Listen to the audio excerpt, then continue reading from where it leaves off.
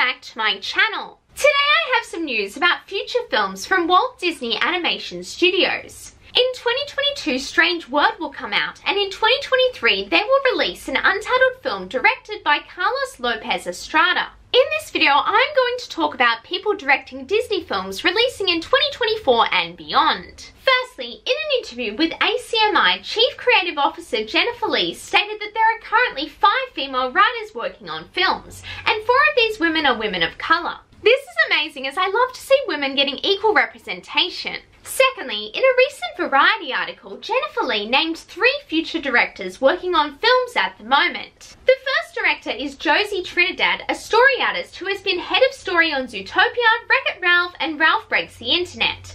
In an interview, she spoke of her pride being Filipino-American, so her film may feature a Southeast Asian leading character. The second director is Marc Smith. He started off with the company in 1994 as an in-betweener trainee for The Lion King, before becoming an animator for classic films such as Hercules and Tarzan. He was also the lead story artist for Big Hero 6 and Zootopia, and the director of story for Frozen 2.